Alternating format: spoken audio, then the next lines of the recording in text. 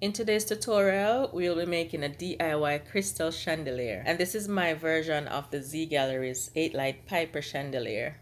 And for this chandelier, I wanted real glass beads, so I bought crystal garlands and a large embroidery hoop and some mirror tiles. And this is the one from Z Gallerie.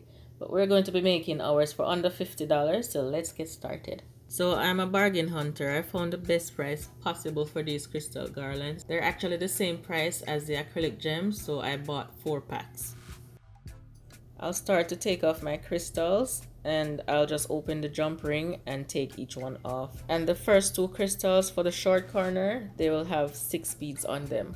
So we only need 2 pieces for the 2 corners, and then I'll use sets of 4 for the rest of the sizes. And each time I separate my crystals, I'll add 1 to make it into a cascading design. Now that I'm done separating my crystals, I'll go ahead and work on my embroidery hoop. And I'll just remove that bolt on the side, and I'll remove these extra pieces of wood. I'm going to use my jigsaw with a metal blade, and I'll just cut along that line to get rid of those staples. And I won't be using these long screws, I'll just replace them with shorter ones. So now I'll take my Gorilla wood glue and I'll just attach the pieces back together. Thanks to all my loyal subscribers that always come back to watch my channel. I appreciate you guys. If you'd like to find me on any social media, Facebook, Instagram, or TikTok, just type Budget Friendly Creations and you'll find me. Thank you. And then I'll use 2 clamps to help me hold them together, and I'll also use my masking tape. If it's your first time visiting my channel, my name is Nisi. Welcome to the channel. Channel is Budget Friendly Creations. I hope in today's video you'll find a reason to stick around. Subscribe to the channel if you find it interesting. Please check out my other DIYs. Just click on my name below, Budget Friendly Creations, and you can see everything that's on my channel. Check it out. If you like it, please subscribe. And I'm gonna ask you a favor, please give me a thumbs up. That will help me greatly. Thank you. To hook the chandelier to my existing light fixture, I'll drill additional holes, and I'll just use my drill driver, and I'm going to be attaching these small screws.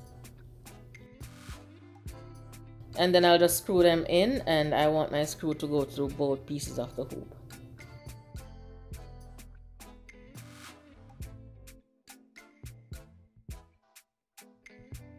To hook my crystals to the hoop, I'll be using staples.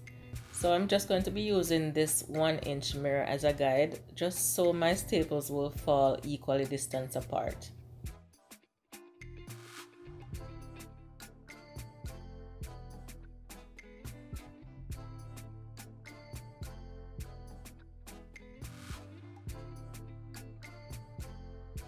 In the end, I realized I could have used the staples to measure the spaces instead of marking the spaces prior, and I'll show you what I mean.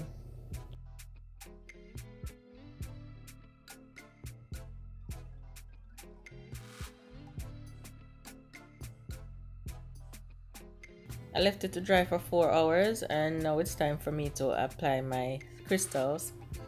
Well, apply the staples rather. I just apply my crystals at the same time so I could see how it looks. I'm starting from the center, and the center piece has 23 crystals on it. And then I'll work my way to the corner, which is 6 crystals. So each one I'm adding here is 1 crystal shorter.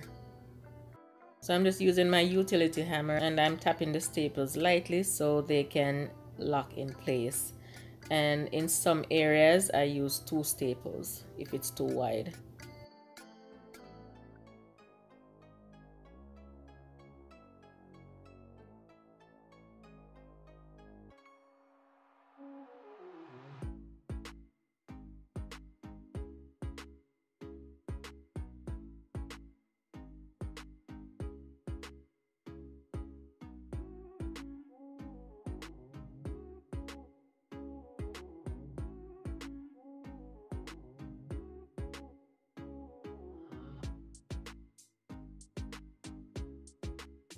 I was so eager to see what this would look like. I kept holding it up to finish off, I use my pliers to separate the staples much easier.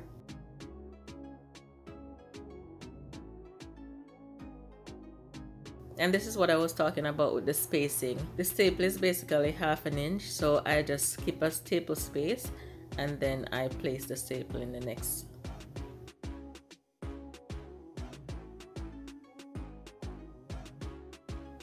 So now I'll just remove all my crystals. Remember I said I placed them there to see how it would look. I was so eager to see how this would look because the embroidery hoop is so big.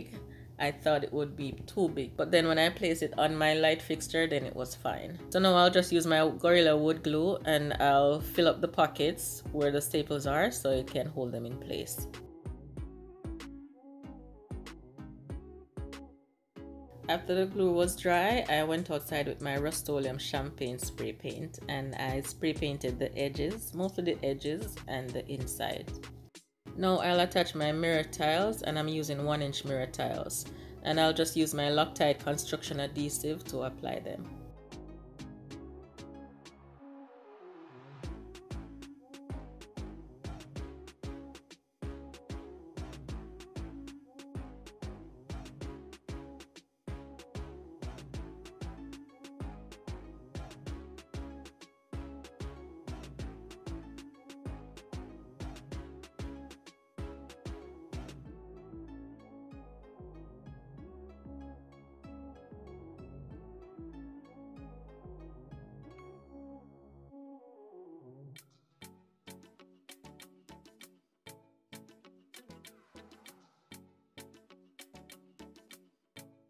And I'll use my glass cutter to cut the last piece so it can fit snug.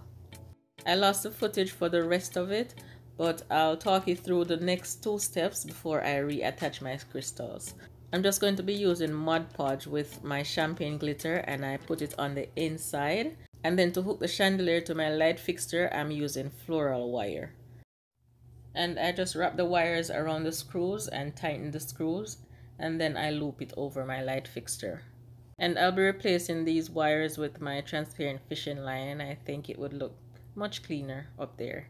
So I wrap the wires around my screws and then I tighten the screws onto the hoop. And I use 6 screws.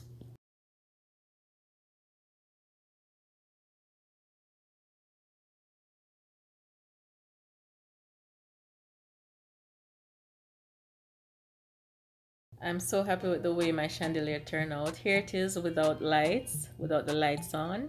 And here it is nice and glistening. The crystals are just glistening, guys, and that's all I wanted. If you'd like to find these crystal garlands, I left the link in the description box below. It's the cheapest price I could find and it worked out to be the same price as the acrylic gems. Thank you so much for watching. I have other DIY chandeliers, beautiful chandeliers on my channel, so please check them out. I'll leave a link right here so you can watch.